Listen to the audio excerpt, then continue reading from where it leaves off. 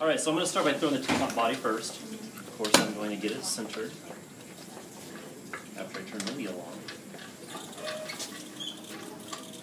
The main thing when throwing a teapot body is that you got to keep that opening small. If the opening gets really large, then it's going to start to look like a bucket or a bowl instead of teapot. So you want the opening to be small. Now I'm just centering. Alright, once I've got it centered, then I'm ready to open up. Just open with my thumbs. The bottom's going to be flat of the teapot.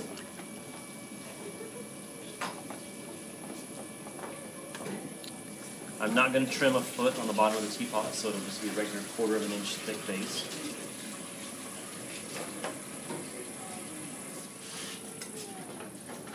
So I'm going to take my needle tool and check the thickness. Should be 1/4 of an inch.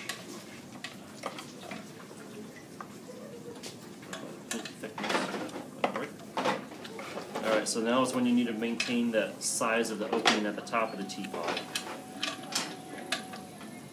The shape of your teapot's really up to you. You can do it more of a cylinder, you can do it more like a sphere. There's a lot of different shapes you could use for it.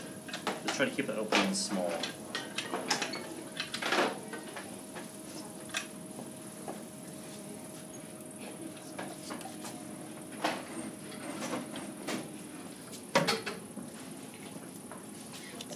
Already looks better than what I would have. So I'm going to make mine kind of rounded.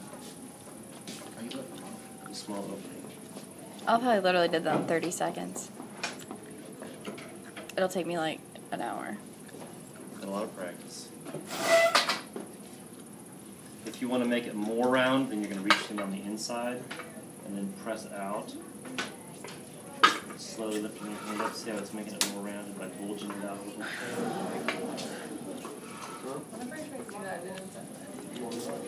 So that probably means you just need to go a little bit slower with your hand. If you bring your hand up real fast and you'll put kind of a spiral in it, you can get a little twist to it.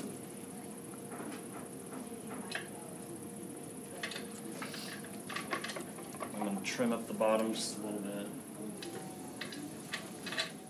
Oh, I know. I'm not going across the number. I'm just trying to see if I got a center, but... I'm just creating a little bit of a design in it with the tool. You could also use the wooden rib to do that. Sometimes having little lines kind of carved into the clay. They look nice when they're glazed because they make the glaze cool and create a little bit of a shadow. Okay, so I'm going to get the water out with a sponge on a stick. And then I'm going to measure. So these are the calipers. They are kept in the drawers over there to the left of the sink. And then there's two sides to the calipers. This measures the outside of something, and this measures the inside of something. Now I want my lid to fit down inside of this opening, so I'm going to measure the inside of the opening. So I'll adjust this so it fits exactly inside of there. And that's the measurement that I'm going to use for my lid. Okay, so the lid of the teapot is 1 pound of clay, and then I'm going to center and throw this. What? It's little. It's cute. Oh yeah, it's just I know, but it's cute already. Still recording? Yep. I'm fine with that. Yep, I am recording. There's your face. There's the clay. Alright, so you're going to center the clay and then flatten it out. And then you're going to go to your calipers. And then the clay should be just a little bit wider than that measurement. Okay. Okay? Why wider? You'll see in just a second. Okay. You doing it right?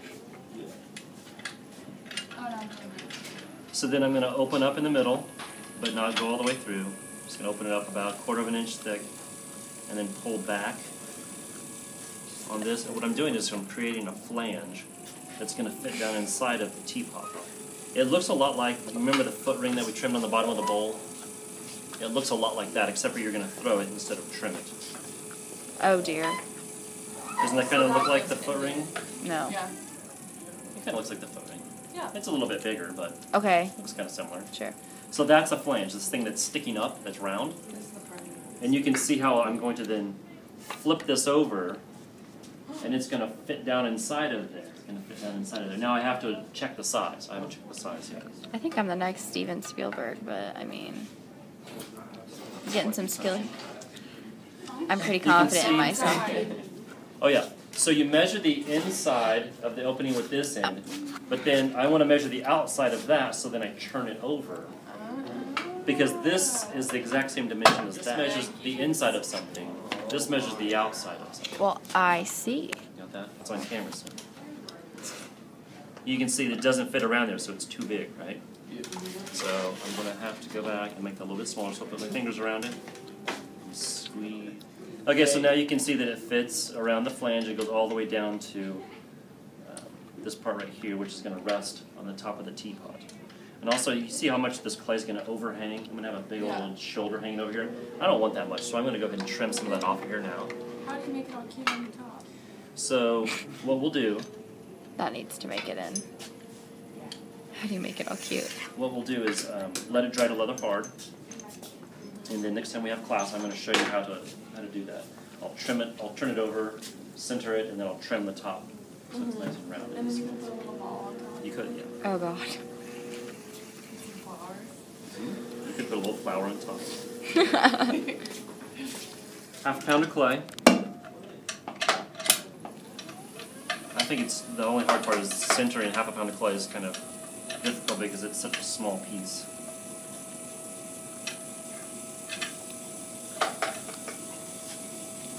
Once it's centered, then you're just going to take your finger. I rest it on this hand so that it's really steady. And then I'm going to open up all the way to the back. Okay? Once I open that up, I'm going to widen the inside at the bottom only. So I took my finger and I kind of hooked it around to open up the inside. Because my spout's going to taper just a little bit like this. Neat. I gotcha. You got that? Here, wait, go ahead and do that again. I want the spout to kind of taper like this. Okay. Alright, and I'm going to slow down a little bit and then do my pulls.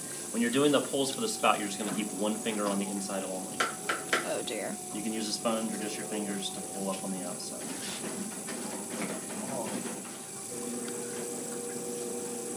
The opening at the top of the spout has to be pretty small. For now, it's just the size of my finger only.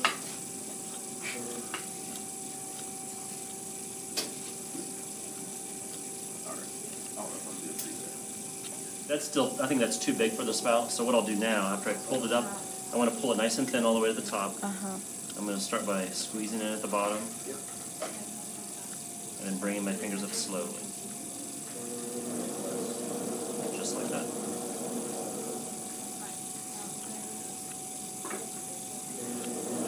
Alright, and then you can't get the sponge in there, so to get the water out, you're just going to pour it out like that. There's Mary. Serious business now. Okay, so first thing I'll do is trim up the pot just a little bit before I start assembling the other parts.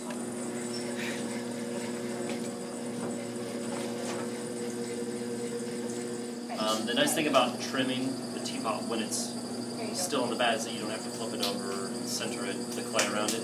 Just leave it attached to the bat, and when you put it on here, you just trim it away. So don't cut it off right after you leave it stuck.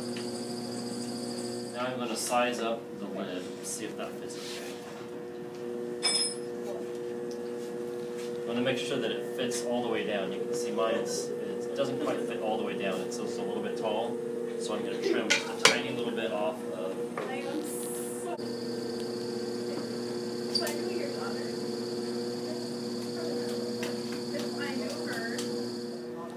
I'll check it again to make sure.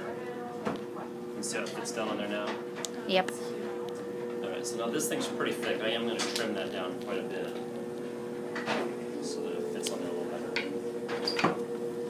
So then now I'm going to cut this off. And I'm going to center this just like we did when we trimmed the bowl in ceramics too. Spinning slowly. I'm going to stop when it gets closest to my finger. Which direction do I move it? Away. Just a little bit, and then check again.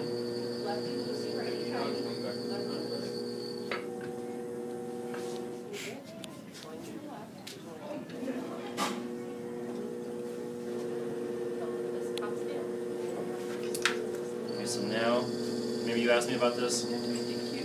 You have to make it cute. Look nice on top. Oh dear. It's a pig's tail. And then a little knob. Oh dear. A couple lines right there. Oh yeah. This is getting skilled here. No, No, This is how it is done, guys. Serious business. Wow.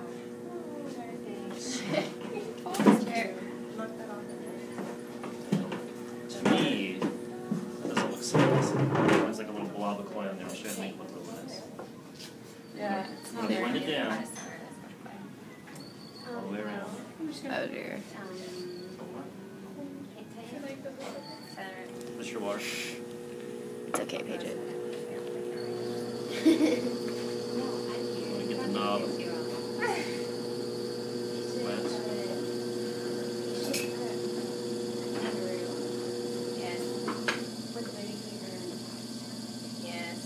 This is going to make it perfectly round. Leave it like that, please. This might be the cutest throw ever. This would be a really good recording because at the beginning of it, Paige and I lectured them on how to make tea. Just Heidi asked us how to make tea. Heidi's not very cultured, so what I'm going to do, In this? I'm going to cut this at an angle so that it sits on here at an angle. It's off the spout, off the pot. And I don't need all of this. I probably need about 2/3 or half of it. Oh boy. We'll start about here and then cut down. So I want the top of the spout about even with the top of the pot, kind of like that. Yeah, that's cute. But you can see the spout is not fitting because my teapot is round, so I'm going to have to cut the spout even so that it's rounded. Which can be a little bit tricky, just again using the guess and check method. And I'm going to test it again, so that it fits a little better. So that's where I want it. And I'm going to take my knife, Wow, my teapot is gonna look good. trace around the spout. As I'm going to go in here and I'm going to draw another circle about 1/4 of an inch smaller all the way around. And you're just going to make a series of holes which makes like a little mini strainer inside of the opening. Because a strainer is much cuter than a big hole. Perfect hole. That's cute. They are so cute. Look at them. This is just the cutest version. It is though. I agree with Alex's friend. Squint slip all the way around. Mine looks so bad. Really? This clay is pretty firm, but it's flexible enough that you saw I was able to bend the bottom, which is nice because then it wraps around.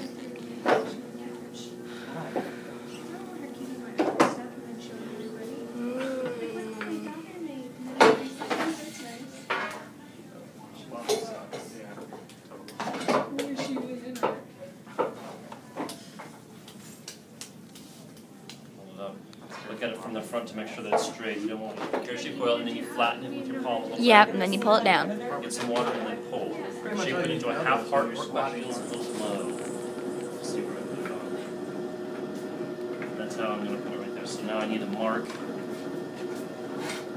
and then I'll score and slip it on.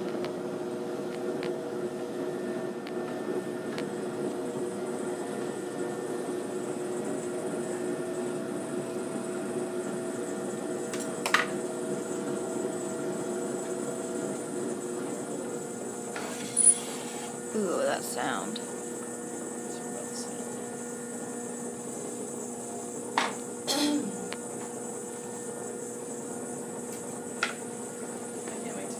And then you got to make sure that this is all straight. You don't want the handle off to one side or the other.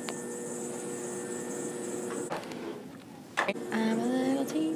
Say hi, Mary.